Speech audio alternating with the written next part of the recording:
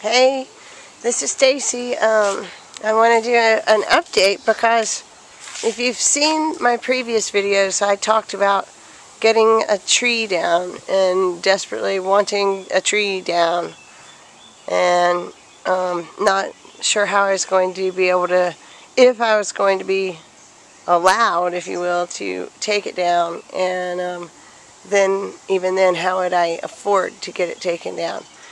And I prayed about it and prayed about it because with the tree shades all of these gardens, including my potato boxes, and it gets worse towards the middle of the summer.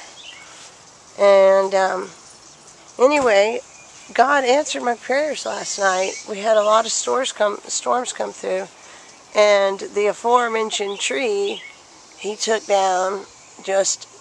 We still have to take it down the rest of the way, but He made it manageable for us so that it's something we can handle and don't have to pay somebody to do, because He took the big part down.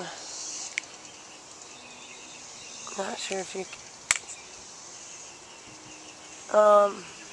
so I just thank Him and think that is so cool, because it was all taken down and taken down safely. When you consider this, my house is right here. That's to where my bedroom is, so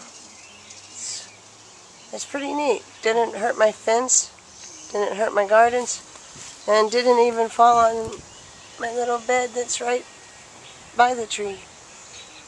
So anyway, thank you, God.